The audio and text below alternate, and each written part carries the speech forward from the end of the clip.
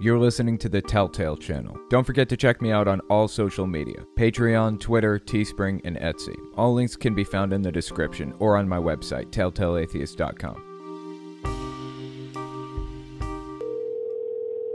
Hey, this is Owen. If you're comfortable, leave your first name and state at the sound of the tiny truck backing up. Hi, Owen. This is Sam. As a young, college-educated, career-driven woman who does not want children or a traditional family, how would a group like Jehovah's Witness try to get me to join their religion?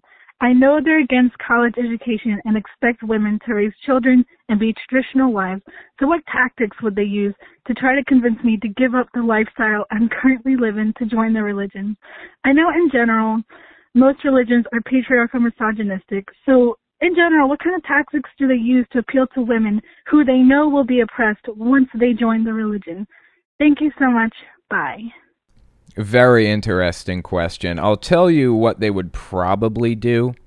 They would probably, after learning that about you, they would find some aspect of your life that they feel would be enhanced by being a part of the religion. Or they'd find some aspect of your life that they could respect. Like, for example, do you like to paint? They would talk about how God created us to love the things around us, love the landscapes, and love the beautiful parts of nature.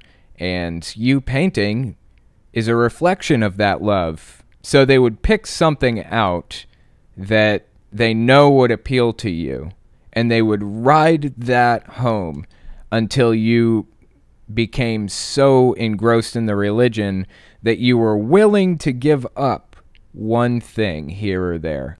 They would kind of slowly work it in, inch by inch. They would kind of say, well, you know, Jehovah really loves a wife who respects her husband.